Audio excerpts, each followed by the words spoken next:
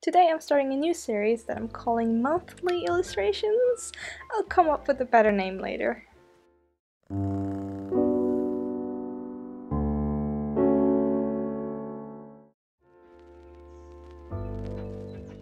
Welcome back to a new video, guys. We're finally digital again. It's no longer traditional. I did really enjoy it, but I do find myself very comfortable with digital, so I'm going back to that for now.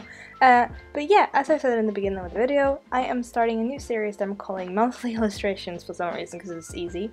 But I did figure out for my channel that I would like something more structured. Because I do a lot of stuff. I do big illustrations, I do random character design, I do some traditional stuff sometimes. So I thought I would schedule it and make a few series that can kind of keep me on track. Sometimes I will divert from it, but for the most part I will keep to it. So the first Friday of every month will be the monthly illustration, where I will be illustrating what that particular month means to me or what I think of when I think of that month.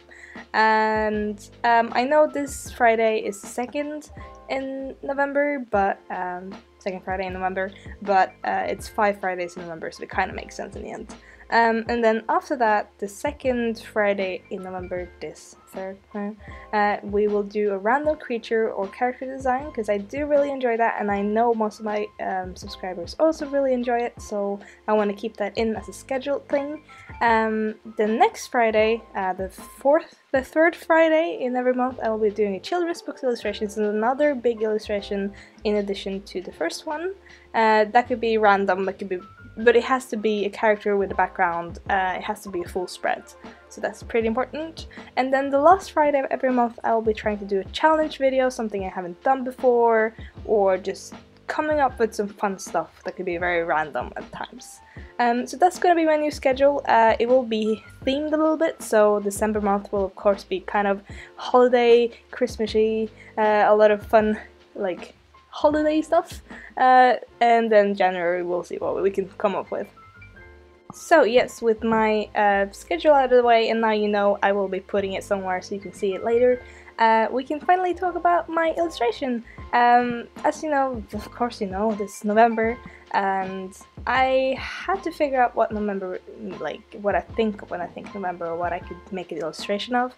And it was kind of hard because November is the first, is it the first? I think it's this last autumn month, I think. It's not a winter month, but to me it's still very cold and crisp.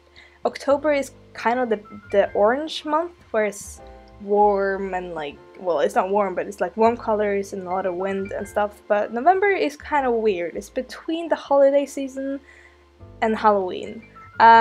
And I was trying to look through like different mythologies and stuff and see what they have that I could take from, and I came up with this thing where in north of Norway the sun disappears around this time. It goes away for a month or two and then it comes back in January.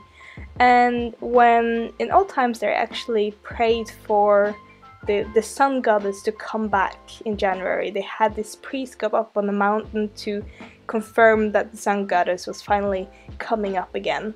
And I was thinking, well, if November is when the sun goddess goes to sleep and disappears, then maybe we can do something with that. So basically this frost goddess is kind of hiding our sun goddess away, like have a rest. And that's what's happening. And I also feel like November is kind of the month where it's getting cold. It's getting really crisp. The frost is setting in a little bit, and it's not freezing yet, but it's there. And I want the sky to be kind of like half like sundown, like colors. I did take a picture that I took those colors from my actual view when the sun was going down, so I thought that would be really nice and really calm and kind of just pretty.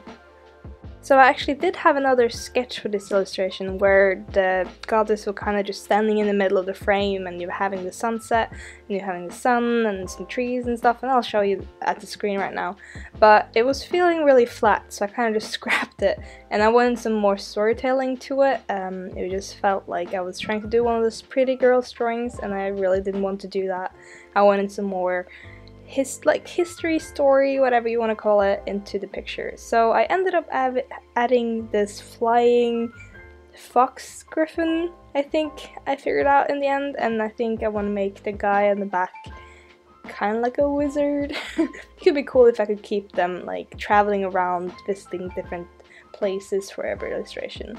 And I really like the fox griffin, because I've been wanting to do that for a while, but I didn't do it for Inktober, so now I'm doing it with this one. Of course, red colors is horrible to work with when it's in a blue environment, so I have to really mute them down and make them look suitable for the illustration. And after all that talking, I don't have much left time to talk about the actual drawing of the illustration. You have been seeing it from start to finish. I know there's some parts that are cut out, but I have left in like the most interesting bits that you do want to see. I know for myself, I do get kind of bored when I watch speed paint, so I skip. And I was trying to kind of make this look like you were skipping through it, but you weren't really. Did you see that coming? But anyway, guys, you do know my process if you have watched my videos before, where I do the sketch, a little bit more of a refined sketch, and actually for this one I did the sketch, color exploration, line art, color blocking, and then all the other stuff. And then right now I'm doing the effects, which I'm adding in the fog and the clouds, and just trying to make image come to life, basically. But yeah, I hope you guys enjoyed this illustration. I don't know what you guys think of when you think of November, or when you're in the November month, so if you guys want to tell me down in the comment section, that would be awesome, because I really want to hear what you guys associate with this cold kind of month, which is in between autumn and winter. And also I want to know what you do associate with December, so I can prepare something for then. But of course that's a little bit off, and I'm pretty sure most people will say Christmas, gifts, family, and all of that. Actually, when I think of it, you guys have Thanksgiving in November, so you probably think of Thanksgiving. So sorry if I didn't do that, I'm not familiar with that holiday, unfortunately. But anyway guys, I hope you liked the illustration, and I hope you like my new schedule. I will be writing it down below so you can like just see it again. And then yeah, I will see you guys next Friday. Bye bye!